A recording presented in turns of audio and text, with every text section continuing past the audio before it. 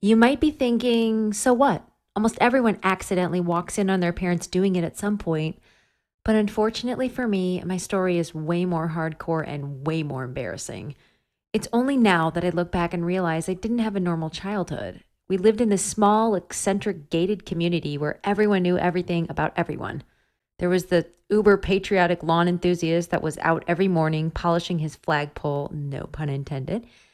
Then there was this paranoid single cat lady on the corner that acted as the estate's neighborhood watch, peering through the chinks in her blinds and writing down the registration plates of any suspicious cars. Ugh. And finally, there was Big Kev. Big Kev looked like what happens when a bodybuilder decides to let himself go. A giant gut sat over the remnants of a Mr. Olympia body with a Trump level tan that would make an Oompa Loompa orange with envy.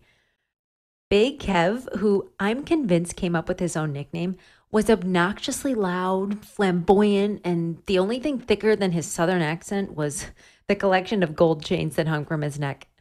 And his wife was just as strange. Huge Karen hair and cleavage for days, almost like an adult child pageant entrant without the dance moves.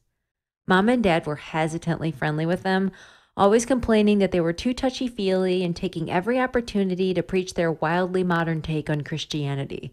They'd invite themselves over for dinner, hijacking our meals with long prayers and sermons about progressive God. I'll admit that when I was accepted into an out of state college, I was more than a little excited to escape the asylum that we called home. It was during one of my spring break visits home that my precious, innocent mind was scarred for life. I'd actually forgotten all about the weird collection of personalities that lived in my home estate. That is, until I pulled up outside the house and saw Miss Forever Alone cat lady taking photos of my car. I chuckled, waved sarcastically, and made my way up the driveway to my house. I have this weird nightmare of mom and dad changing the locks while I'm away at college, so I was pleasantly surprised when the unlocked door swung open without me having to fish around in my bag for my keys. I called out, but there was no answer. Maybe they're napping, I thought to myself. They're old, after all. I laughed lazily, entertained by my own hilarity. I made my way to the back of the house where my parents' bedroom was.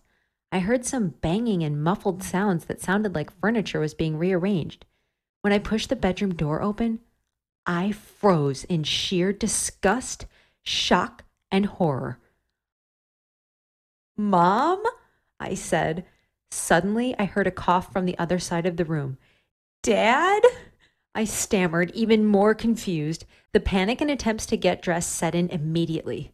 We can explain," Dad tried to say, but I was gone before Kev could put on his smiley face boxer shorts.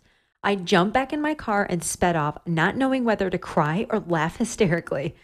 My phone rang nonstop all evening, but I was not ready for that conversation. Not just yet. Eventually, Dad wrote me a wall of text that explained how he and Mom were now Christian swingers, brought into the lifestyle by Kev and his wife. Ugh. I just replied saying that I wasn't coming home until they covered all the furniture in plastic. Thankfully, that was enough to break open the awkwardness, and I returned home soon after, where we all just acted like nothing happened. I still feel pretty weird every time I see the neighbors, though.